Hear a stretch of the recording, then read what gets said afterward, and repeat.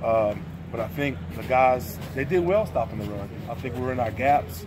The guys were, for the most part, physical at the line of scrimmage.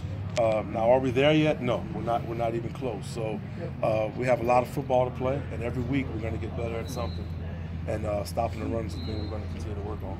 You said that Quentin Bohanna didn't show up in the negative at all with the 15 players that he played. What did you think of that? You know, he was solid. I think he's a freshman.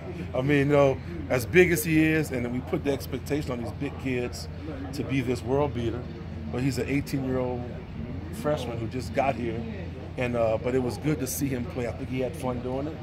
I think he at least did the things right of staying in his gap and knowing his assignments. As he gets older and stronger, he's going to be a dominant player in this league, I think, in the future. Does it help get the most of all three of those guards that none of them have to play 40 or 50 snaps in a game that you can rotate these guys? Absolutely. I think a fresh nose is the best nose.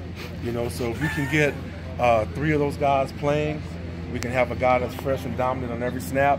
I think it's going to help us build better defense. Did you expect to get 8 guys out there Saturday and be as productive as they were?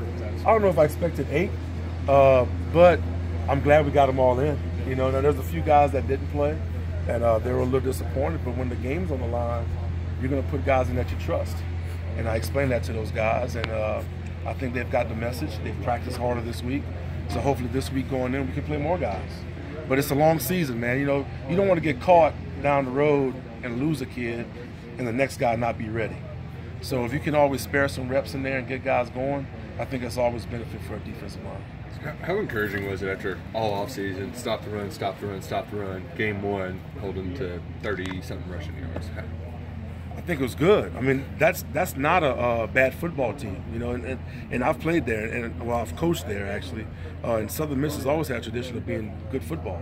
You know, they've beat a lot of big teams in the past. I know they came here and beat us last year. But to show up and play that well, Edo Smith's a good running back. I mean, he's probably one of the best in the country, I think. So to put a stop on those guys and hold them to the number of yards that we did is very encouraging. Thank you.